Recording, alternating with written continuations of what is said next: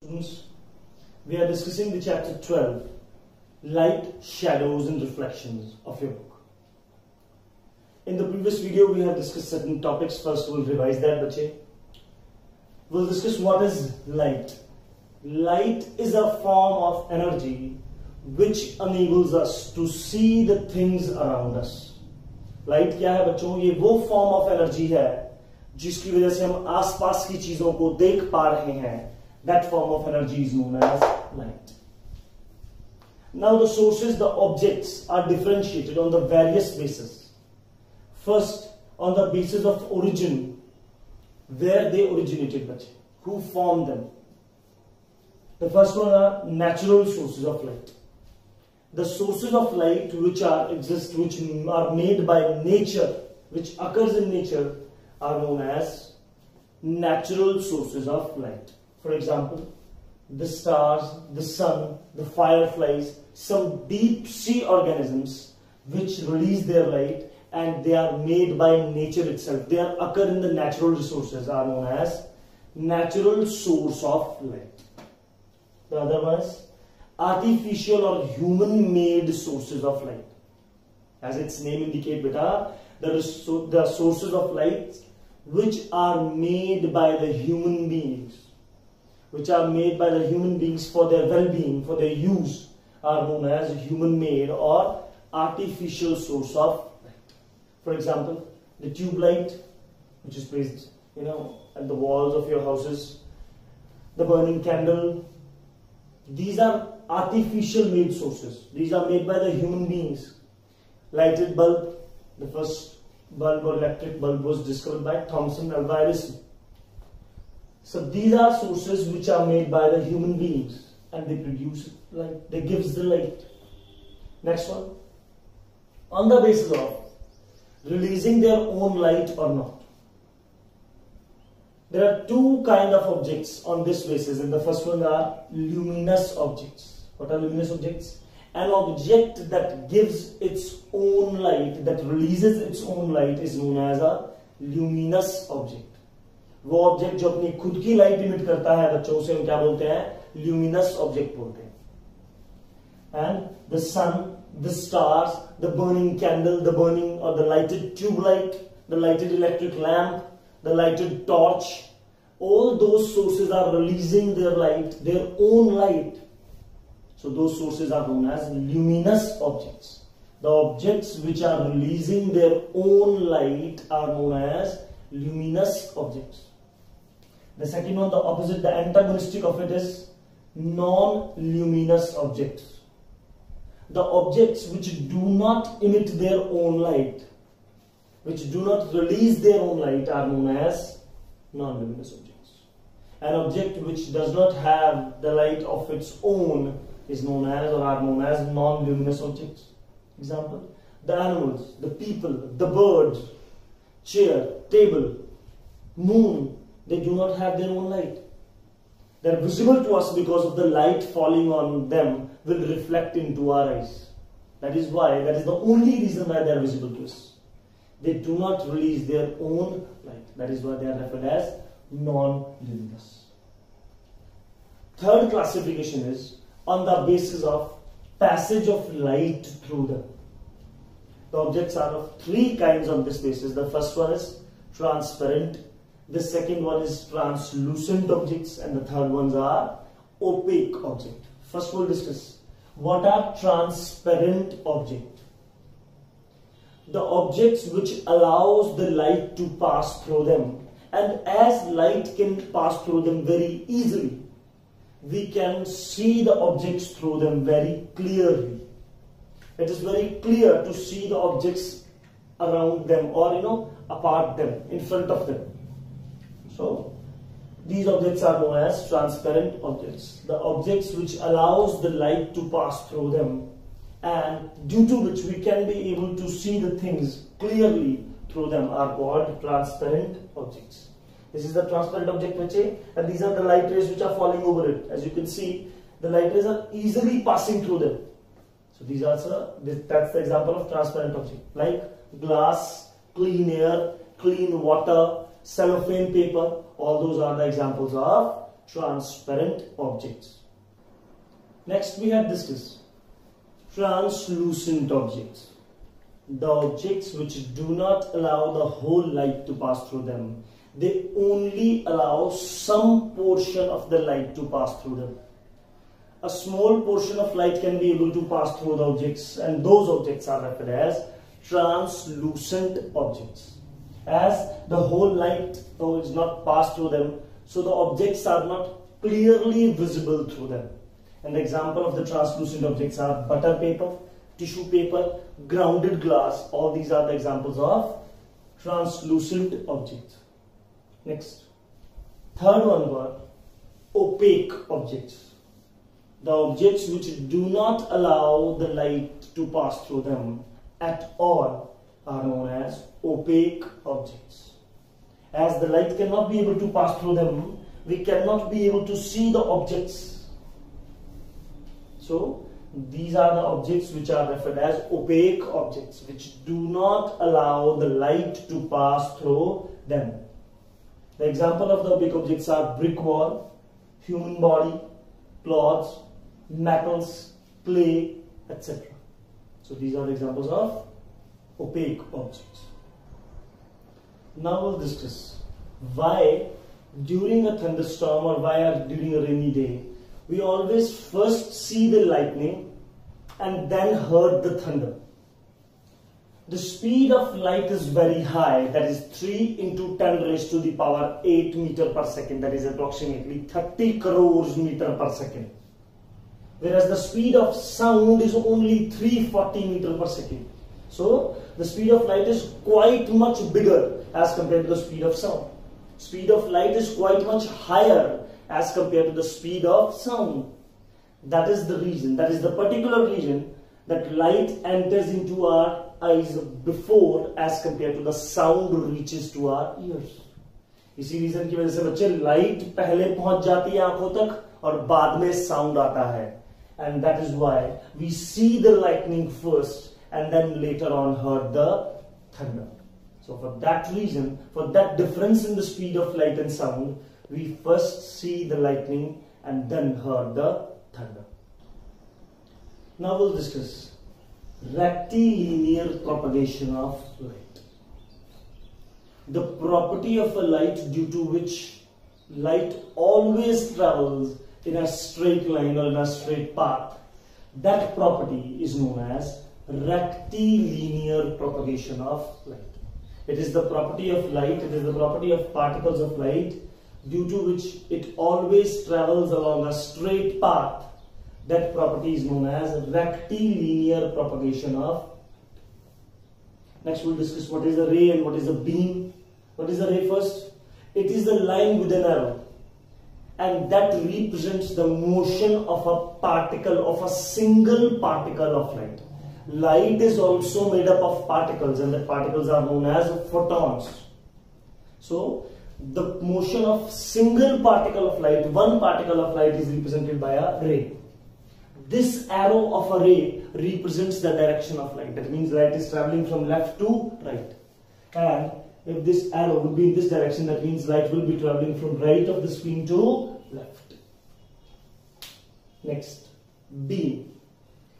Collection of rays, the combination of rays moving in various directions or same direction is known as a beam. A beam may be formed of parallel rays, and it may be of unparalleled or deviated rays from a single point. This is a point source, as this object is act as a point. So it releases the light rays in various directions. These light rays are not parallel to each other. So the beam which comes out of a point source is always found or goes in random directions.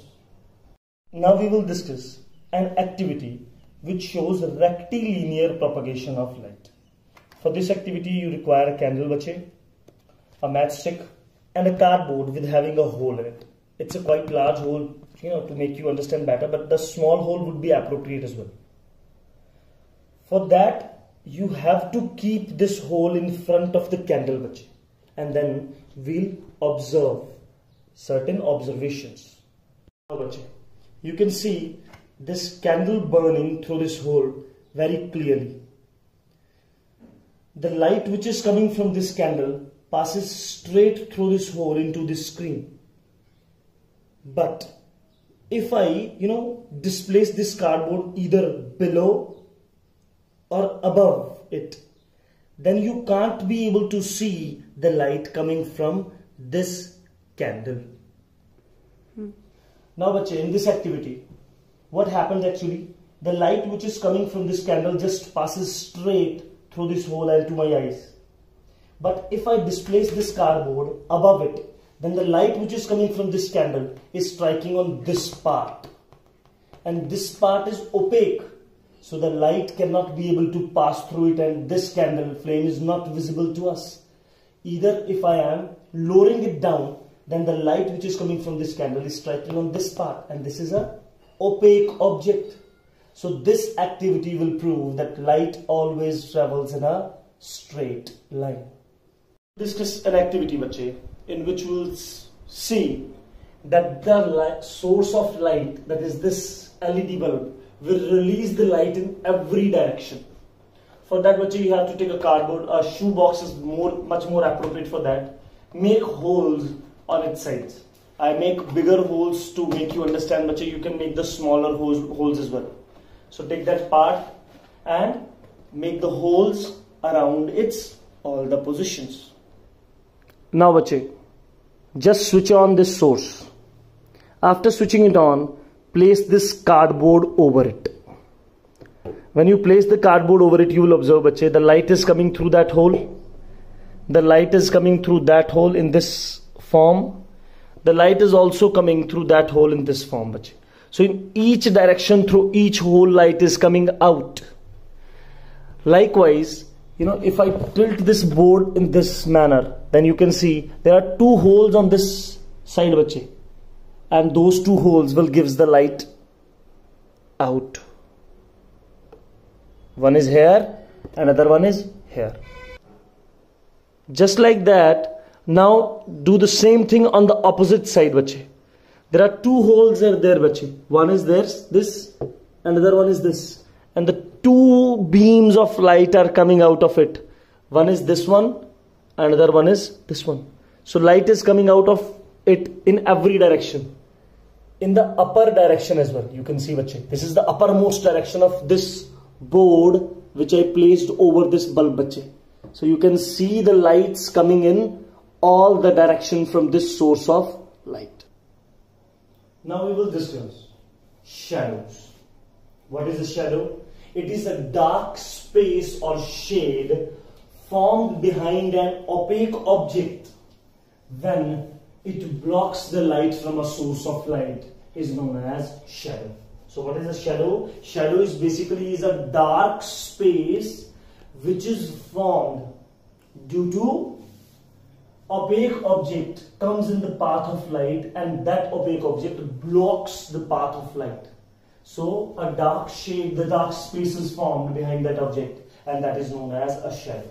So what is a shadow? A shadow is a dark space or shade formed behind an opaque object when it blocks the light from a source of light, is called shadow.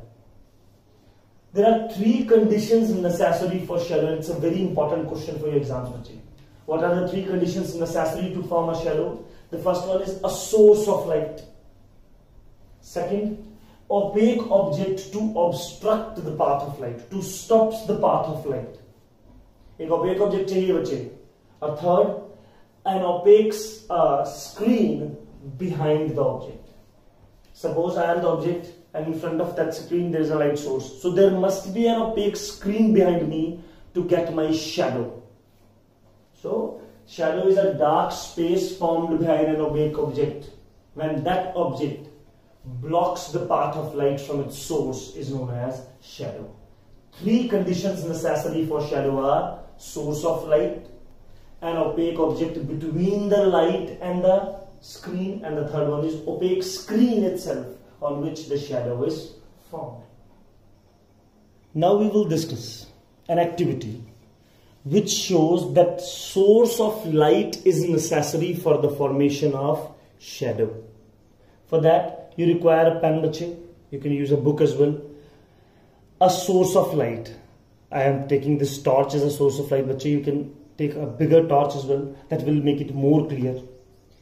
If I pass the light on the pen, then you can easily see the shadow of the pen present on this board, this black one bit.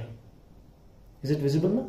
So this is the shadow which is formed on this screen behind that opaque object. So there are three things present in this thing bache. This is the source of light, this is the opaque object, and this one is the screen. So if I turn it off, then there is no shadow because there is no source of light in front of this opaque object.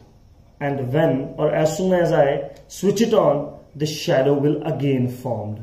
So this activity will prove that in the absence of light, no shadow will be formed, and in the presence of light only, a shadow or a darker shade is formed. So this activity proves that source of light is required for the formation of shadow. Now we will discuss the another condition required for the formation of shadow, and that is the opaque screen. This is the screen bache, this is the pen, this one is the battery. If I switch it on, the light falls on this opaque object and the formation of shadow is not taking place on this transparent object because the opaque screen is required to form the shadow of an object. ये object जो है बच्चे ये transparent है, इसीलिए इस pen की shadow जिस पर अभी लाइट पड़ रही है, देखो बच्चे लाइट पड़ रही है पेन पर, अब इसकी शैडो यहां फॉर्म नहीं हो रही. There is no shadow formation taking place here बच्चे because this object is a transparent object. Whereas if I bought this setup in front of an opaque screen, this is opaque screen बच्चे, now this shadow is formed बच्चे. Look at the board bache, the black color pen is visible near the board at this place. It's moving beta. It is the shadow that is moving along with the pen. So this is the source of light in my hand.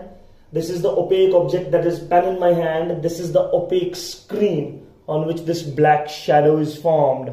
So three conditions which are required for the formation of shadow are source of light, the battery which is in my hand, the opaque object which is the pen in this case, and the opaque screen which is the whiteboard in this case.